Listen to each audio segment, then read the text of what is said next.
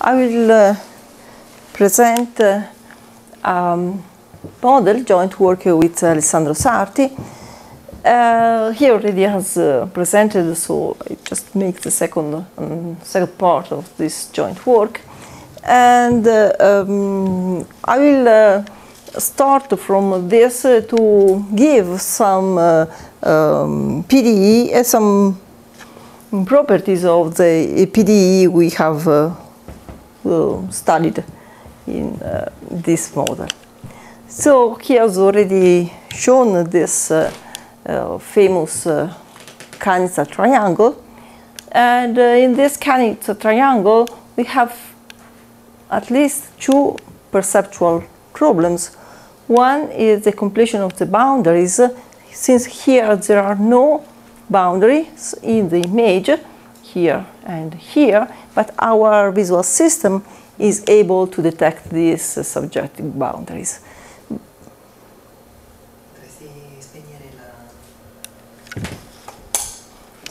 But there is not only this, so this is the problem of boundary completion, but we also see that this, yeah? Sorry, I had a question also when Alessandro showed it and I forgot to. So is the triangle with straight edges there? If it wasn't there, would we see the white? Yeah, we would. Yeah, I have one at the end. For it to be there for us to. No. We can see. I have one at the end, so I can show you. Okay, sorry, I can wait. I'm sorry. Oh, here's this one. So you see the triangle. This is black, but it's the same thing. Okay, so you probably see it better with the other inductors, but you can see it anyway. I was wondering whether the curve was different from straight. Yeah, the main reason why you see it curved is because these inductors have this shape in this direction, and the only way you can connect them is by It's only one of them you don't guess the curve, right? No, but indeed, this is one of the problems he was pointing out this morning. So the problem of perception is not a local problem. So what you are pointing out is, if we look at the whole triangle at the same time with these three inductors, then we perceive the triangle. If we look at this point here, if we look at another point, if we far from the center, then we tend to see a Pac-Man here instead of a triangle. And if we only have two Pac-Man, then it's very difficult to see, and we probably do not perceive. And so this is, this was what I was trying to say at the end, but this, we will see that this is why I'm here presented a PDE, so PDE instruments and instrument of edge detection and all that.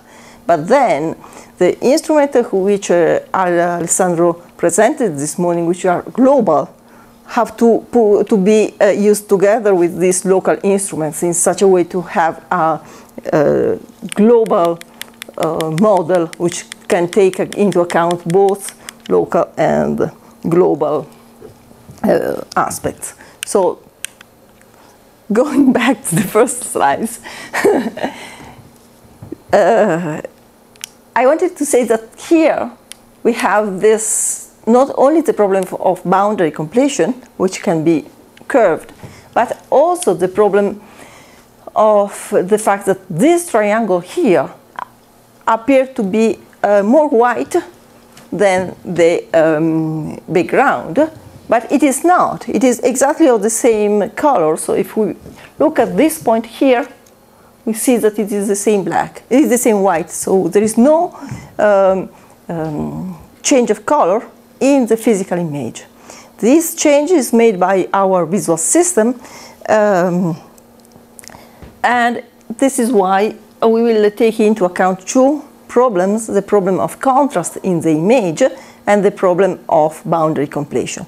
And this is the first attempt to put together the role of two families of images. This morning Alessandro has explained as the behavior of a single family of cells, and I will rapidly recall it. But then we have a second family of cells, so the point is how can we try to put together this in a unique model.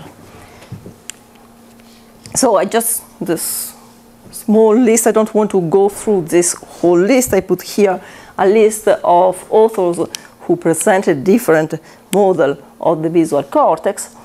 And okay,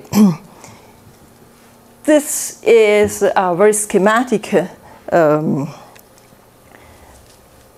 a very schematic presentation of what we already, Alessandro already told us, and it is strictly connected also with what with the last speech, since here the brain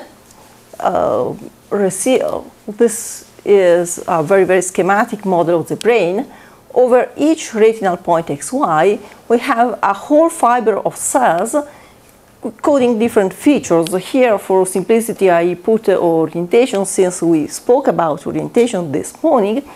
But this can be color, which we see contrast and other feature. And in presence of an image, this is an image, so is an visual input, the whole fibers of cells will fire over this point. So this firing is very much similar to the transform we have see just 1 minute ago. And we have an output in this cortical higher dimensional space, which in case we consider the angle is xy theta, or can be another one. So we have a function which is this output of 3 or more values with real values. And this function is due to the action of the whole hypercolumn. But inside of this hypercolumn, we have another mechanism which selects the cells which fire most. And in this way, from this output, we find a surface. So it makes sense either to study directly this function or this surface. And for simplicity, I will focus on, first of all, on this surface we have detected in this way. So this first mechanism is the mechanism which is obtained directly from each cell which receive an input from the retina. And after that, there is a second mechanism of which we had spoken also this morning, which is due to the connectivity. And so the total activity is obtained after this by this connectivity. The first family of cells to which I would like to say a word is the LGN. Over each point we have symmetric cells. You see it as this shape, and this shape is the Laplace of a Gaussian. So it has almost approximately this feature, and it is modeled as a Laplacian of a Gaussian.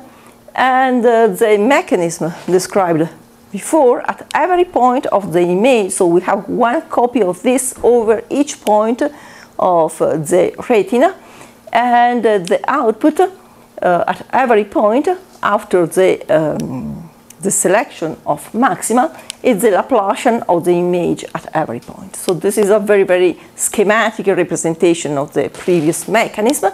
And after that, we said that a second mechanism is the propagation of the activity, and this propagation is made along the cortical connectivity. Now, this cortical connectivity is exactly due to the axons and that we saw a couple of minutes ago, and this connectivity in this spatial structure is totally isotropic. So it has the shape of a logarithm of a Gaussian. And this can be measured, but what we really would like to point out is that here we have a copy of this over each point. So the set of cells is really a copy of R2. So we are in a Euclidean group with everything symmetric. and the connectivity is the fundamental solution of the Laplace, the standard Euclidean Laplace operator in 2D. So this low level of the cortex, we try to select a group and try to deduce from the group many properties, both of the cells and of its connectivity. In this case, the connectivity is the fundamental solution of the Laplace operator, and the total activity is obtained by convolution of this fundamental solution with the output. And this, by definition, means that the Laplacian of the activity is equal to the Laplacian of the image. I want to remark that this does not mean that the activity and the image are the same. It means that the activity and the image differ from a harmonic function. And so I repeat here the same formula as before, and I put a Neumann boundary data. And this is an example because this equation, which can be considered the minimum of the Dirichlet function, also appears while studying the Retinex model. So this is another image of Kanitsa, and when you look at this image, you perceive this circle here more black more than this one. But indeed, they are of the same color. The main reason why we perceive them as if they were different is because the background is not constant. The background here is increasing from here, where it is light gray, to here, where it is almost black. And we do not perceive the real intensity of color, but we perceive the contrast with respect to the background.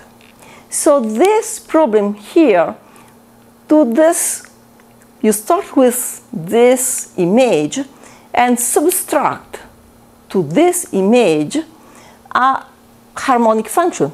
In this case, you can subtract this constant gradient, which has Laplacian 0, and you end up with a background with constant. So the background has Neumann boundary data. And so if you make this subtraction, automatically this becomes more black than this white here. So this has been proposed by different authors, which I have listed here, Land, McCann, Kimmel, Morel, and others, to be a model of this contrast Retinex model. And so this is more similar to our perception in presence of this image. And this approximately means that the mechanism and the behavior of the LGN symmetric cells is responsible for contrast. As for the simple cell, we have already seen this morning that they are this very directional shape. This is somehow also similar to the wave that you have introduced before.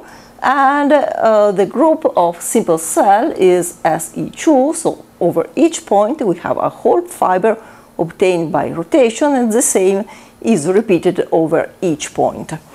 So the group here is the Lie group of rotation and translation. And what we have tried to see, and we have already seen this morning, that the whole structure of connectivity and shape of cells and everything is inherited by the fact, is strictly connected by the fact that this group is the group of rotation and translations. The set of the action of the cells, we say that over each point, assume that this is an image. Over each point, this is the tangent direction. We said that So since it is the tangent direction, it has this expression, cosine of theta the x plus sine theta the y. And the action of the simple cells is to associate to this point another point with the same over this point xy, but the cell which was firing most has the coordinate theta related to this angle. So this curve, blue curve, which is the retinal one, is lifted to a cortical curve, which is tangent to two vector fields in a three-dimensional space. So this is a structure we have seen this morning. We have seen that this is a nice model for the and it's very well comparable with association fields. So I apologize because there is a lot of math, so I'm sorry for people which are not mathematicians. But here I'm trying to list